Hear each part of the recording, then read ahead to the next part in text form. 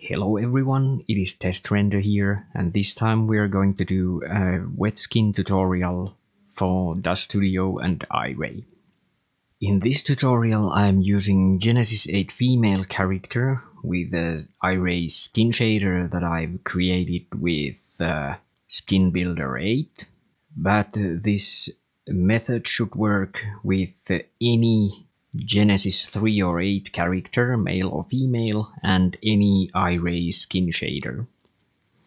I am also using the wet skin effect texture pack that I created myself and which you can download for free. I'll put a link in the description. And if you're wondering about my user interface, there's nothing fancy here. I have just rearranged the stuff to my liking. I have moved some docs away and brought some tabs here and there and changed the stuff a little bit, and I highly recommend you do the same. Just throw away the stuff that you don't want to see or you don't need and bring it back later if you need. You can pretty much change everything in Daz Studio user interface, and you should. It makes life easier. So to get started, select your Genesis 8 female and navigate to Surfaces tab. And if you don't see Surfaces tab anywhere on your site, you can always open it from Window, Paints and Tabs, and Surfaces.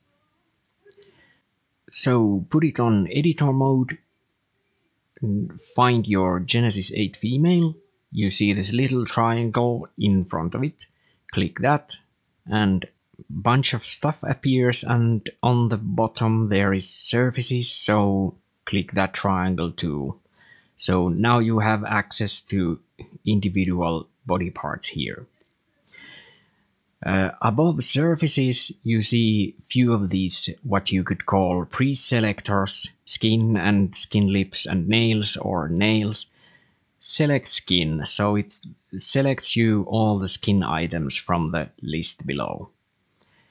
Now to add to that selection, press Ctrl and left click, add lips, and if you have genitals on your character, add that too, and if you have wings or tails or horns or something like that, add those two to the selection so we can work on them all at the same time. So the way this wet skin works is by layering different features from this Iray skin shader on top of each other. And we start with glossy layered weight. Now some Iray skin shaders use dual lobe specular weight for whatever, and some use glossy layered weight and some use them both, but whatever there is, we crank the glossy layered weight up to 1 as far as it goes. Then, just to be sure, we click this little triangle in front of it and select none, so there is absolutely no texture maps affecting this glossy layered weight from now on. Below that you can see a bunch of stuff that you can leave as it is, and then glossy reflectivity, it's by default 0.5. You can increase that up to 0.6, maybe even more. And then glossy roughness, bring it up to somewhere there, 0.2, 0.3. You can change it later if it doesn't look good.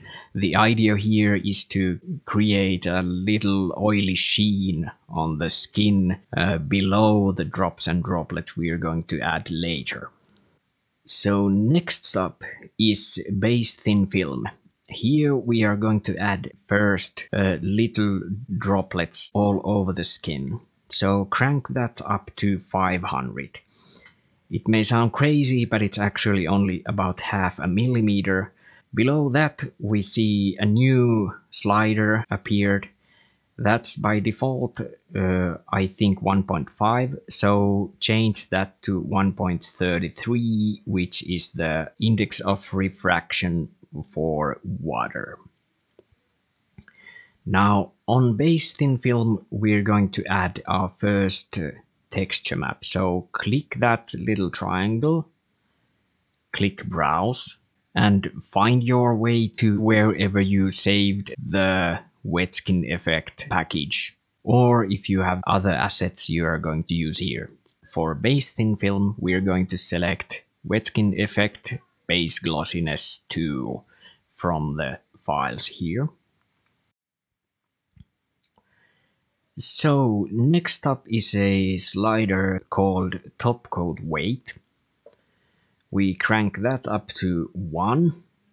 Topcoat is often used to create kind of a layer of lacquer on top of wooden furniture or stuff like that. But here we are going to use it to create a lot of drips and droplets on the skin. First you should add a texture map on topcoat weight. Then click that little triangle, browse and select the face.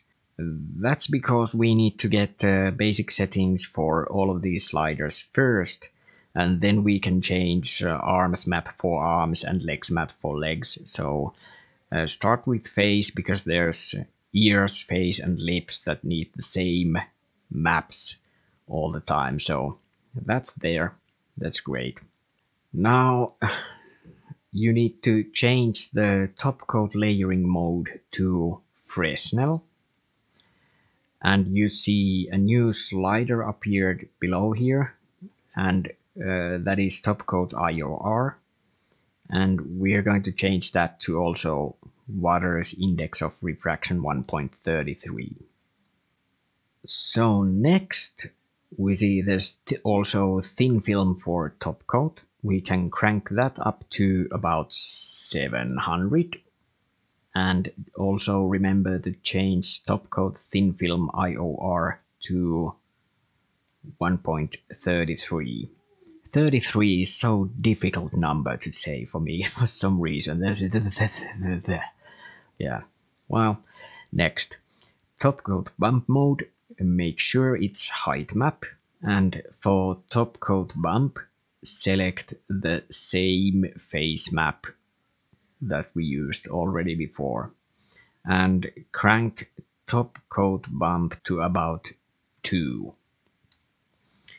And we're pretty much done. Now we need to change individual maps for arms. So select only arms, browse and pick your favorite for arms. And remember to change the map for all of the places where we are using it.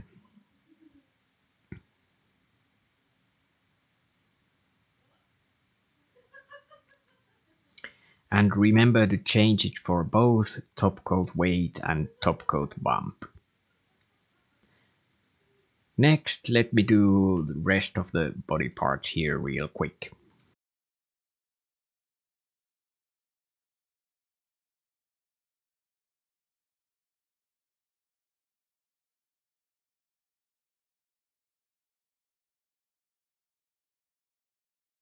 Okay, now there should be arms textures for arms and torso textures for torso.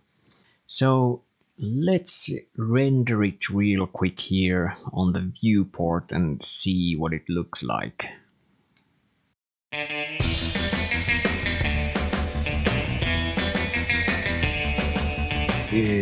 Okay, so something's out of place here.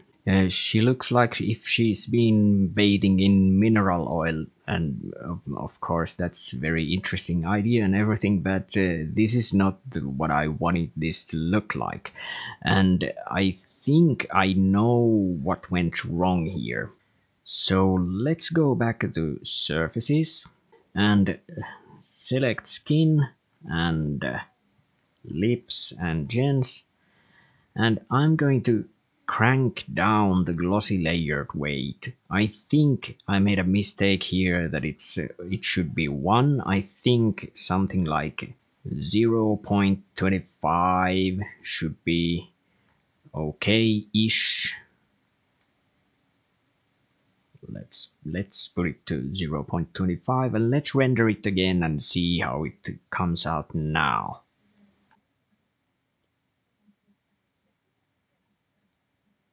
Now it looks much more what I had in mind when I started.